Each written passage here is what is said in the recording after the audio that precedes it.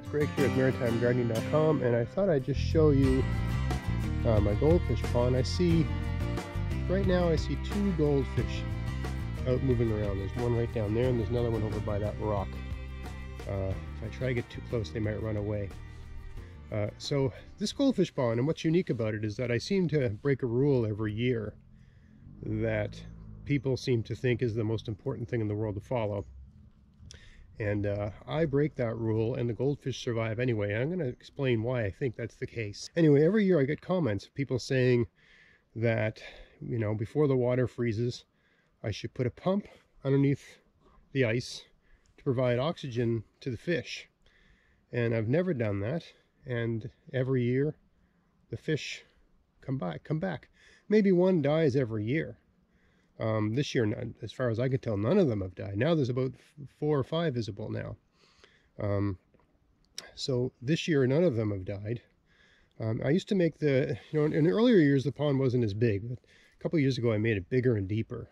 And I remember spring of 2021, there was 1 dead goldfish. This year, I haven't got any dead.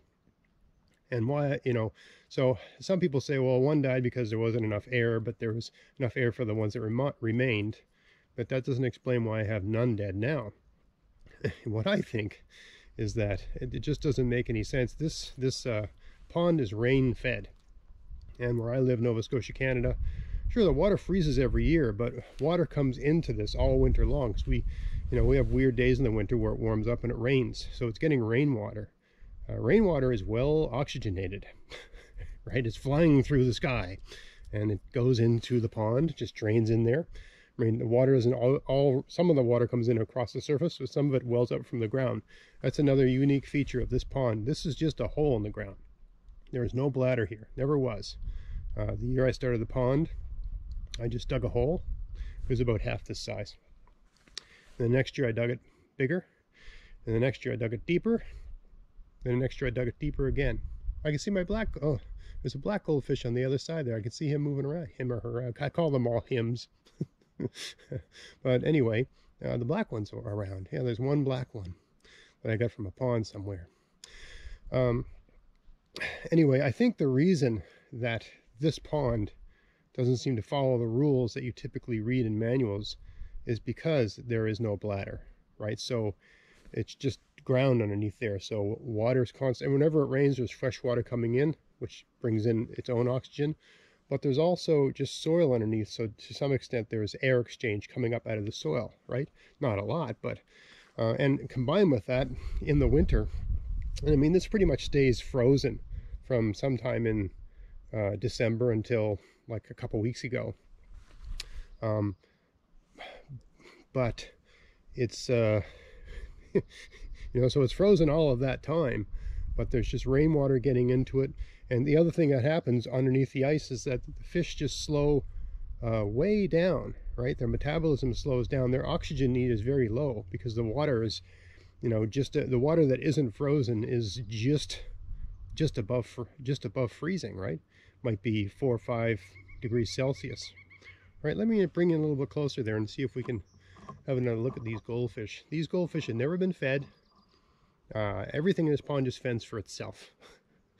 The only trick with this is you have to keep that when you have it this style. And I mean, this is a wild forest here, right? Is that I have to keep the water levels up. If it gets too shallow, things like raccoons get in there and just kill everything. So there's always a risk. And it's always amazing. You know, when I built this thing, this was a natural spot where water just seemed to gather. It's a drainage. It's basically a low point. So I just started digging holes. There you can see the black one over there. Let me just bring the camera over a bit closer there. Hopefully it'll spook him too much. Got the camera attached to a stick. You see those guys over there? The guys right there. And a guy over there. I think there might be one underneath those leaves there too. Alright, so a few of them are out moving around today. If I get too close, they'll spook. You can see some moving around deep under the surface over there where it's deep. That's pretty much where they spend the winter as far as I can tell, in that deeper spot. looks like all this movement has spooked them away. Yeah, so I mean, these fish just are, the fish I put in here are what they call feeder fish. They're the fish in the pet store that they use to feed piranhas and stuff like that. But I have never fed them. I mean, every once in a while, kids will throw a worm in just to watch it, you know, die a violent death. But other than that, the fish just eat, as far as I can tell, they eat mosquito larvae and, you know, different things like that. Once a year, my kids will catch a whole bunch of tadpoles and let them go in the pond. I mean, like dozens and dozens of tadpoles. And the tadpoles never turn into frogs. And I think I know why. So I think these goldfish just destroy them. So, anyway, I remember they were building a house on a piece of property near here, and there was a pond with that they were going to fill in. And I told my kids, this is when they were really young, to go there every day and catch catch the tadpoles to save them. And they let them all go in the pond here, and they all vanished. I mean, the whole point was to have this great biology science sort of summer where they'd see the tadpoles, you know, develop, and the little legs and the tail disappear. And none of that happened. They just vanished in a couple of days. And these goldfish, I mean, the ones I'm looking at right now, you know, tip to tip in terms of length, they're about 4 inches long, 3 to 4 inches long. And they were about, you know, 1.5 inches when I stuck them in initially, right? So, I mean, they're well-fed, happy, healthy fish, but I don't feed them, right? Anyway, just a few points on goldfish ponds and the idea that they need air over the winter. I think if they're frozen up, I think if the pond is a completely closed system, and that's probably the case.